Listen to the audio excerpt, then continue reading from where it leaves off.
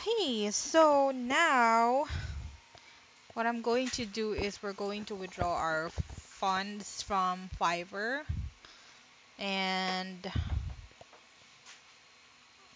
I chose PayPal account, and then they sent me an email about how we can withdraw. So after mo pumili ng option to withdraw, so I chose PayPal nga. They will send you an email. They will verify na ikaw talaga yon by sending a code to your phone. And then you just enter the code there. Hindi ko na nakuhanan kanina, but it's very easy lang naman. So after ma-send yung code, after mo ma-submit yung code, they will send you an email. So this is the email that they sent me. It says adding a PayPal account for your Fiverr withdrawals means that any funds you withdraw from now on will be sent to your newly defined address. If you would like to continue the process, please click here. So let's click this one. Okay, so we will enter our email here. So I just have to pause this.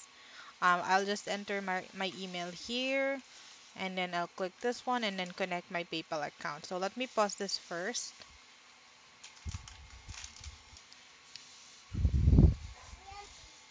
Okay, so I already have entered my email, my PayPal email, and then I connected the PayPal account to my Fiverr account.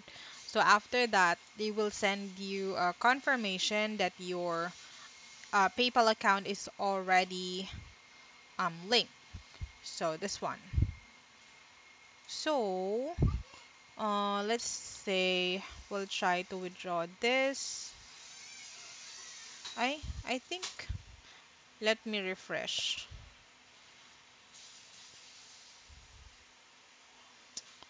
Um, Earnings. Ito na nga yung earnings. Okay, let's check the email. So it says you have associated. Okay, go back. Withdrawal received. Okay. So withdrawal confirmation. Prepare your wallet. We received your request to withdraw your Fiverr account revenues. To initiate the process, click the following link and funds will be transferred to the PayPal account. Okay. Let's click the link.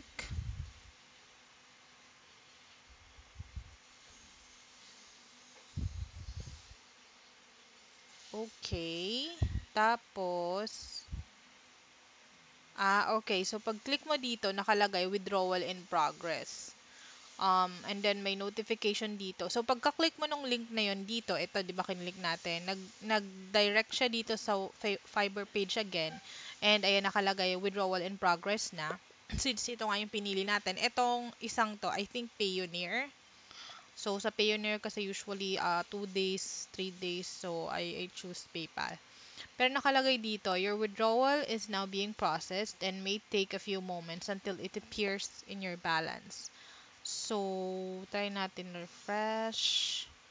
I'm not sure how long it will take,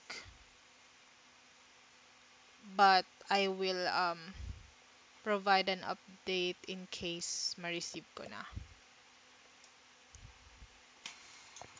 Alright, so I saw dito pala, meron na nakalagay withdrawal completed successfully. And may na-receive ako agad email that Fiverr has sent you $56. And then nung chinek ko sa Fiverr, um, Fiverr, PayPal, ayan na siya, $56. So, i-withdraw na natin si PayPal papunta sa, actually pwede nyong i, kung meron kayong link na GCash, you can convert it to peso muna. And then you can cash in from GCash. Pero ako kasi may link ako na naka-USD ang card ko na ginamit dito. So, transfer to funds ako directly. And then, pipiliin ko tong 5%. So, ang kanyang charge ay, ayun, laging ganito si PayPal. So, but anyway, $56, it's free of charge. The reason why is siguro dahil delayed siya. So, I will continue the delayed transfer. Ang kagandahan kasi ng account na to is done. Okay na tayo. So, wala na tayong PayPal balance since pending na siya. So, nakalagay dito sa, let's go back to the summary. So, pending na si $56 natin. So, ayan. Nakalagay lang dito 5 to 7 days. Pero normally, ano lang yan, within 24 hours, nandyan na yan. Um, the reason why I chose this transfer is because, ano siya, mas mataas yung exchange rate. Kasi yung Union Bank ko na nakalink dyan is pina-change ko sa USD. So, ang masusunod na dollar rate is yung yung Union Bank na dollar exchange rate, hindi sa PayPal. Kasi kung titingnan natin, para malaman mo kung magkano yung exchange rate ng PayPal, click mo lang yung PayPal balance. Go to currency calculator. And then, PHP. Ayan, 49.23 lang. Pero, let's say, USD to PHP, Bangko Sentral. It's 51.35. So, close na rin dyan sa 51.35 yung rate ni Union Bank. So, let's say 51.20 lang. Okay, so $56 times 49.23 ni PayPal is 27, 'di ba? 2756. But if it's 56 times 51.20, that's 28. So meron pa ring almost 200 pesos, 'di ba?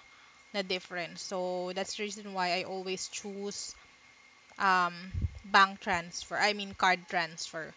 And also, mas malaki advantage niyan kapag malaking amount yung i-withdraw mo kasi sobrang laki. Minsan, ang difference niya from PayPal exchange rate to um to Union Bank exchange rate is nasa 2,000, 3,000. So, ang laking bagay din niya.